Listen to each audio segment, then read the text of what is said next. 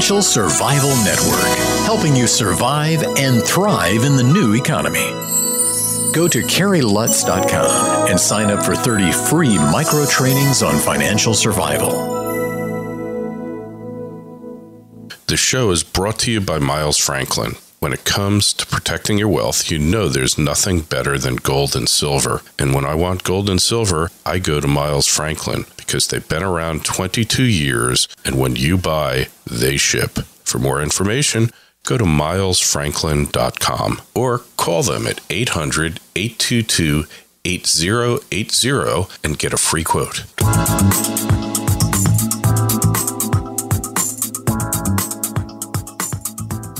1490 WGCH. This is Carrie Lutz, and you're listening to the Financial Survival Network. Is it time to delete Facebook? Are the raids on gold and silver really different this time? Are they masking some cataclysmic event that the Fed and the government know are coming, but they don't want you to know? Well, with us now is Chris Duane of don't-tread-on.me, also known as the Silver Shield and the Sons of Liberty Academy. Hey, Chris, welcome back. Always a pleasure. Good to be back. And we're starting to make this more frequent. And, I'm starting to enjoy the banter that we get going. Hey, me too, man, because nobody's talking about this stuff. Your latest video here, Delete Facebook. Yeah. Pretty much what, if I could boil it down, correct me if I'm not accurate, is that Facebook is the latest edge of consumerism. It is emblematic or symptomatic of a vacuous society, a civilization that's lacking a core, that nothing means anything other than what people think is going on in your life rather than what really is. Is that kind of accurate?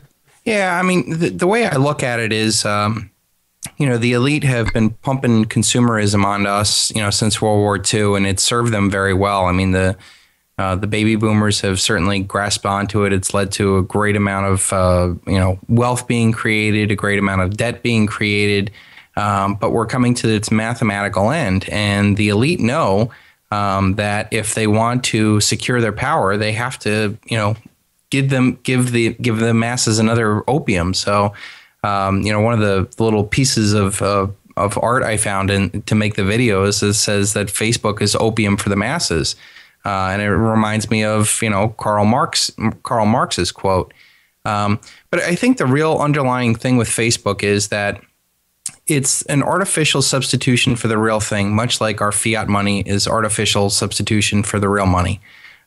We can, make, images in our mind and relationships and give things power and stuff like that. But at the end of the day, the real thing will never, the real thing will never make up, or the fake thing will never make up for the real thing. So just like how we've talked for hours about how, we have fiat, digital, paper, electronic money that's ghost of it money, and that silver and gold are real honest money. Well, your Facebook relationships are axiomatic of that. Here you have these, hundreds of friends and these artificial little connections and these little comments and likes and dislikes and just artificial, niceties. And people think that that's a real life and that's real friendship and that's real, real things. And for many people, it is. It's sad. But when you get down to it, you're very lucky to have one or two or three really good friends. And these are people that have, been there with you through the hard and tough times, and they really opened up with them. And I think it's sad, but it's part of where we are as a society that we have embraced Facebook as much as it has, knowing that it is, really a poor excuse for the real thing. And I even threw in a little thing saying it's sort of like porn. Porn has grown to this big thing because people are, trying to fill an emotional hole there, and nothing's going to beat the real thing. So here we have our fake relationships with our fake sex and our fake money. And the whole point of this is that it is all going to end when this reality sets in. And I believe it's going to happen with the collapse of the dollar. All artificiality will be people will shake it off like a bad habit. And, I think Facebook will look back at this 10 years from now and going, wow, that was kind of a big waste of time. It's definitely a waste of time. It's addictive. You could spend a lot of time on there. And now it's not how many friends you have, it's how many likes you have, how many Twitter followers are going after you, how big your LinkedIn network is. And like you say, that it's all artificial. It doesn't mean anything. It doesn't make you any happier. And maybe it's helpful for business. Maybe that is a plus. But like you said, the fakeness, the artificiality of our existence is going to fall by the wayside. And if you listen to Gerald Celente, he's also talking about the artificiality of our food also going by the wayside, that we're going to have this return to quality of like craftsmanship. And for societies, export-driven societies that were created to satisfy our thirst for this garbage, they're going to be hit even harder because they're holding all these dollars that'll become worthless. And they've got whole economies built on just satisfying our fakeness. And they're not a consumerist society like China. They're not going to become a consumerist society, even though the government's trying to get the people to consume, because once they see all these things blow up, they're going to recoil in horror and they're not going to be working anymore. So it's instability all over the world for this transition to take place. And, to see these websites just implode, I don't think anyone is prepared for that. Yeah.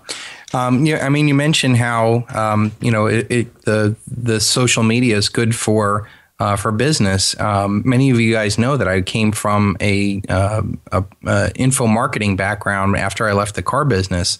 And I worked with a program to help people invest in retail or in foreclosed properties. And, I was very proud of what we did there because it was a very real program. It was investors helping investors on how to clear the housing market when the banks and the governments were completely inept. We provide the free market, opportunity for people to go in there and clean it up. But once I realized, once I got more into the business, and I got a kind of feel for what we, did, the majority of the time was really spent on, lead generation and, and conversion and traffic and all this other stuff, which led to this marketing underground. And there's a lot of really bright, smart guys out there.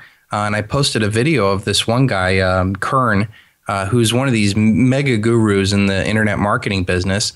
And he basically talks about how in order to successfully market to people on the internet, you almost have to make them feel like they're stupid, and that they're so stupid that if they can even do a little bit of what these smart gurus can do, then they can be,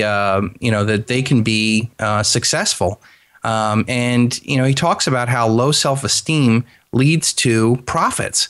He puts his hands up there, and you have to watch the video because, I went looking for another video on internet marketing. I came across this one, and this one just ripped it apart.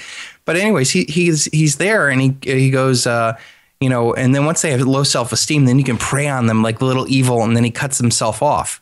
But it shows the predator mentality of the marketer, and I threw in there to balance that.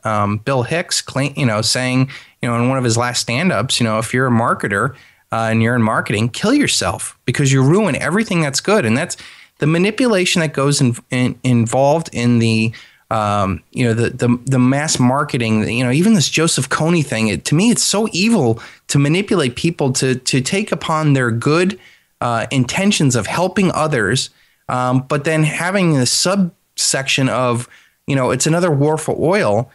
It's purposely done to manipulate people. And I'm telling you, folks, when the dollar collapses, all these other artificialities will fall by the wayside. And anybody who participated in them, whether it's the Wall Street bankers, the people on Madison Avenue, the governments, the lawyers, all the people that are making millions of dollars pumping this illusion, are going to be running for their lives. I don't doubt it. And you talk about these people, they all think they're doing it for a higher purpose. I don't know if you caught my little rant on the homeless shelters in New York, no longer accepting private food donations because it might have too much salt, it could have too much trans fats, and it might not be healthy for someone who's starving or who would starve to get. And this is just the nanny state. All these people think they know better. They're doing all this stuff that's going to hurt you for your own good because they know better. They know what you should be doing. Mm-hmm. And well, that's the fundamental flaw of all centralized power structures. And you know, you and I are both not Democrat or Republican. We see through the artificial false left-right paradigm. But I don't care what centralized organization you're working with, whether it's a military, political, economic, corporation, town hall, you know, even your local Tea Party or Occupy Wall Street. There's always going to be some sort of megalomaniac, power-hungry person that's going to rise to the top. And any centralized organization is based on the fundamental lie that a few people know better than everybody. Yep. And that's the beauty of a really true free market capitalism, not the state capitalism or fascism that we have right now. It's a truly free market capitalistic society will allow the millions and billions and trillions of interactions between people based on, you know, honest money, honest weights and measures, which would be honest money, and their ability to choose what's best for them, both for the seller and the buyer. And anytime you have a centralized structure, I don't care what it is, it innately stops some sort of human progression. And in this case, you know, homeless shelters, the government has never done anything that the private sector hasn't done before. Okay. Yep. So if you think about it, our military was based off of our own private militias. Our school system was based off of our own private school, system. Our welfare agencies were based off of the charitable, free market charitable organizations. There is nothing the government has done or created ever that has been more successful than the original intent of whatever that organization was. And this is just a perfect example. I tell you what, folks. If you're in New York City, and I was a former New Yorker, you're in Greenwich there. I used to live and work in Summit, New Jersey. If you are in Manhattan when this dollar collapses, you might as well be saying Heil Bloomberg, because this guy is going to lord over every single action of your life, even more so than what he's got right now. He's already extended his term beyond what it was originally. Wasn't he not allowed to do a third term? Yeah, there was a term limit that was put in at the time of Giuliani, which stopped him from going over two terms. And they amended I think they had a referendum or the council just amended the city's charter to allow him to serve a third term. And honestly, I don't think he's going to run for a fourth because I think he's despised now. Yeah. I mean, my feelings about the guy have come. I was never really enthusiastic about him. Yeah. But, you know, now he's just, you can't smoke. You can't eat a damn greasy hot dog. Yeah. And, you know, I don't know if I ever told you, but I once went to one of his employee picnics because he had a house, probably still has it, his summer country house right by my town. And, you know, there were 3,000 employees there all eating cotton candy, hot dogs, hamburger. But, man, let that guy become mayor, and all of a sudden, none of that. We can't have that. That's bad. You know, and that's the other thing. Like, you know, I'll agree with him on cigarettes. I don't smoke. I quit smoking. I'll agree with him on, you know, fatty or whatever foods or sodas or whatever. But who is it that, like, the idea that, you know, if we truly are a society by and for the people, if I cannot tell you or force you or make you do something in an interpersonal relationship, if I cannot kill you, if I cannot force something upon you, if I have no right to do that, how is it possible a group of people all of a sudden have that authority over the individual? If all the power derives from the individual, how can a group of individuals have more power than what we can't do in a personal level? Exactly. And and if fast food or all this other stuff, who's to say that that's what we eat every day? I mean, you're like, if I go out drinking, maybe I will have a cigarette. Why is that illegal? And why is it any of their business? Yeah, why is Who it are they? Yep. Who are they? Where do they get off with this? I mean, that's what bothers me. It's, I don't smoke cigarettes. Okay, I quit. I like a cigar every now and then, but even that I've stopped doing because it's really not good for you. And every now and then, once a year, twice a year, I'll have one. Mm-hmm. But if I want to do it and I'm not interfering with anyone else's happiness, why can't I do it? And that's what liberty is. I think people should be allowed to do whatever they want to do, so long as it doesn't interfere with the rights or the person, property, or of somebody else. I mean, if you want to smoke pot, if you want to sniff paint, you want to do all sorts of crazy stuff like jump off a building roof. God bless you, man. Yeah. It's America. But I tell you what, the moment that your interpretation of freedom impedes upon mine, that's where the line is. Part of this collapse scenario is that people that live in urban areas are surrounded by people who think that they have the right to do something to you or have rights over your lives and over your property and over your income that you earn. Yep. And all of that and nothing we haven't talked about before. That's why you need to get this to protect yourself. You got the nice 1922 peace dollar. What are you going to whip out? I'm not whipping, but I've got, oh shoot, where is it?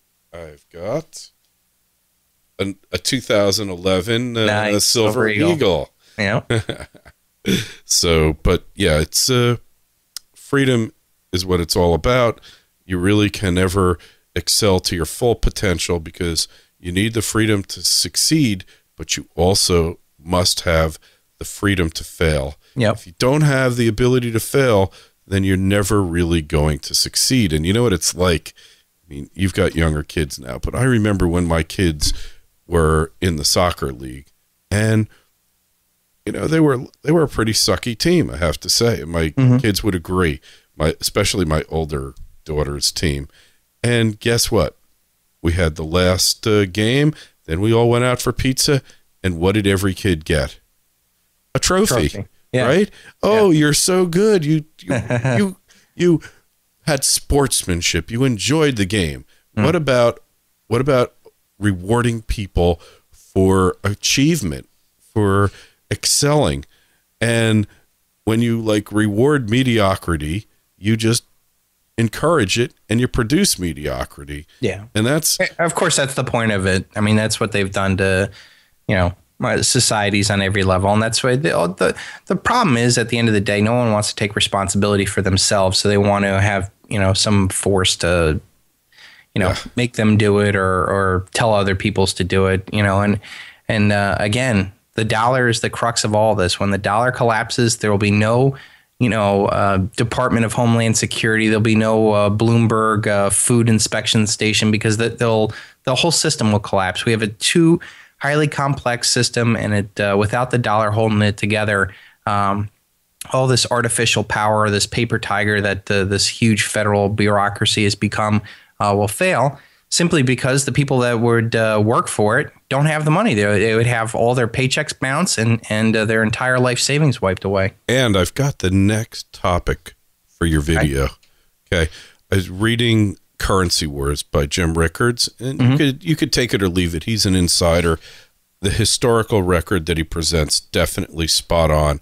What he thinks the system should evolve into, going back on a gold standard, but in his opinion, the central bank should be buying and selling gold to maintain its parity with gold. But forget that. The one thing he talks about is this law, and I can't remember the guy's name, of complicated systems, complex systems, that they wind up requiring more and more energy just to keep the system running, let alone producing anything or increasing standards of living, anything else. But because the system is so complex, it consumes more and more energy just to perpetuate itself. And eventually, one little bug, one little miscue can bring the whole thing down, like Iceland not accepting the dollar. Okay. Like Portugal, Iran. Portugal, Greece, yeah. Well, COMEX default on the silver exchange. I started off the year, Kerry, with 2 predictions. I said counterparty risk is going to be the most popular word by the end of this year because all paper assets, all currencies, all are going to suffer from the counterparty risk of people not coming through. And I said that whatever the event is that brings the system down will be a real event, not a paper event, not a political event, not a media event. It's going to be a real interruption in the artificial life that we have, and whether that's physical oil being shut off the markets, whether that's physical silver being off the COMEX, whether some real thing has to happen. It's not going to be Greece defaulting on debt. It's not going to be some bond payment. It's not going to be some high frequency trading thing. It's not going to be these things that are constantly in the news. It has to be something that is a physical thing that they can't paper over, that they can't propagandize, that they can't spin, and that only then will people start waking up to this insane lie that we're all living. And if you're Ben Bernanke, how do you sleep at night? Do you take Valium, Xanax? No, valerian root. Yeah. Listen, all these guys, and I've said this before, propaganda is not for the masses. It's for those that participate in the system and make the system happen.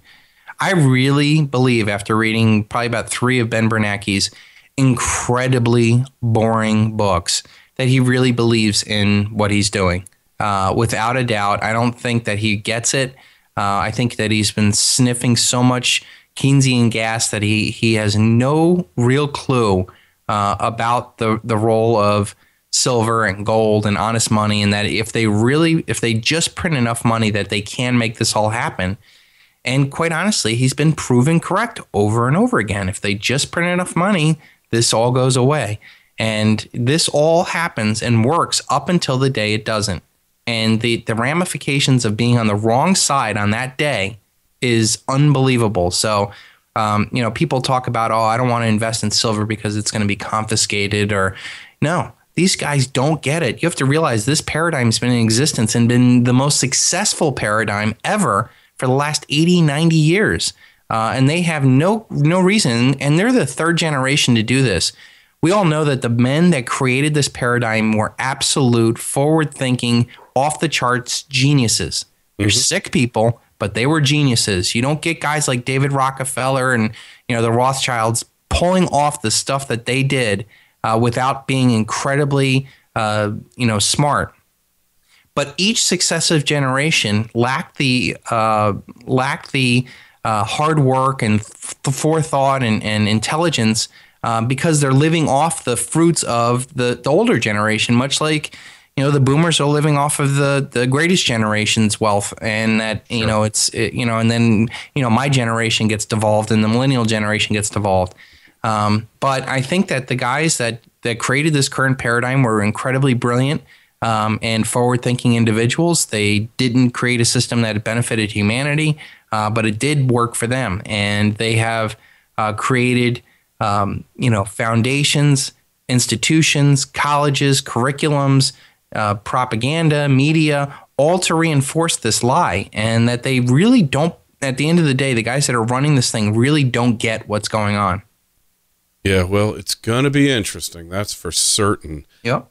And, it's, I can't believe you read 3 of Ben Bernanke's books, though. That says a lot. The inflation targeting book, and it's just incredibly dry, boring, and that's the thing. They purposely make things that are simple complex to repel the mind. Right. Economics is incredibly simple. My 3-year-old understands money better than I believe Ben Bernanke does. But they have to create it so much so, and all these illusions. I mean, God, when I first heard about derivatives, and I'm like, wait a minute. It's a side bet. It's like betting on football games. Like, I don't own either team, but I can buy a stake in the outcome of the game or the price of it. And how is that not gambling? They repealed the gambling laws because they were afraid that it was going to be a problem with that.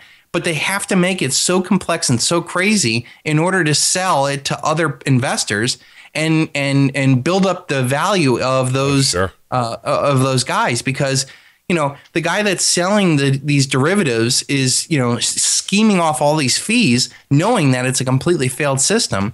And that's the main reason why all these asset managers don't sell physical silver and gold. There's not enough profit in it from it. Yeah. It's not worth their time.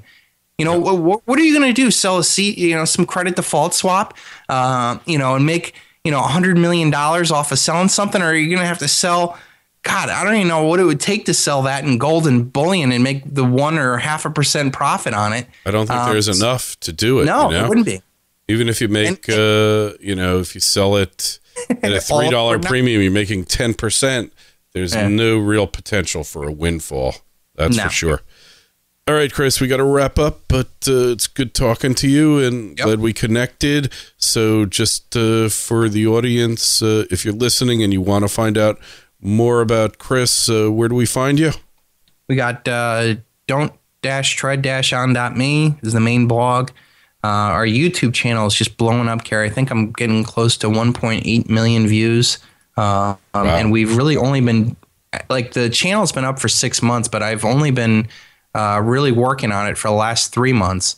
And it's just it's an amazing thing to see it blow up. And these videos like delete Facebook and all these other things, really strike a nerve with people.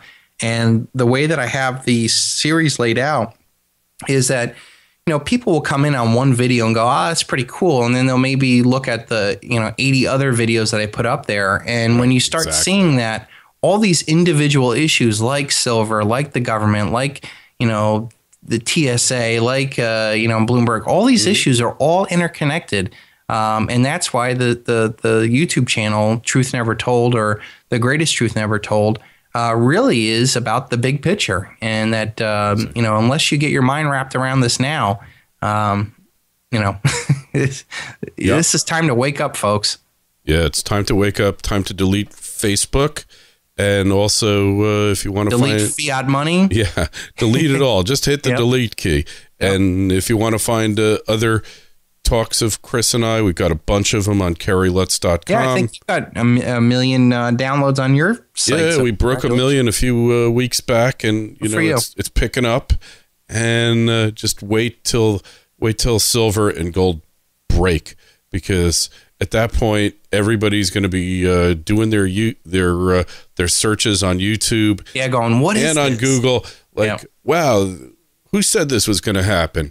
Yeah. And hopefully the web will still be up, and they'll be able to find out the truth at that point, right? That's right. And it still won't be too late. I could tell people right now, when silver gets to $120 an ounce and starts blowing up, it will still not be too late. It's still dramatically undervalued. So long as the dollar is the denomination of that silver, and you can trade your fake fiat debt-based, mathematically inevitably going to collapse fiat money for real physical silver, that's a good day. Hey, absolutely. And hey, one last thing. You saw David Morgan's YouTube the other day, right? Yes. Yeah, that was pretty big. That's a friend of ours, brother John F. Yep. And there he was, man, putting that out there. And I thought it was incredibly well done and really, really accurate. So yeah, I wrote David. I think that was his best video that he's done in a long time. So not a question. Yeah, not a question. All right. Hey, we'll have a link up to it on the site. I think we already do. And we will catch up with you soon.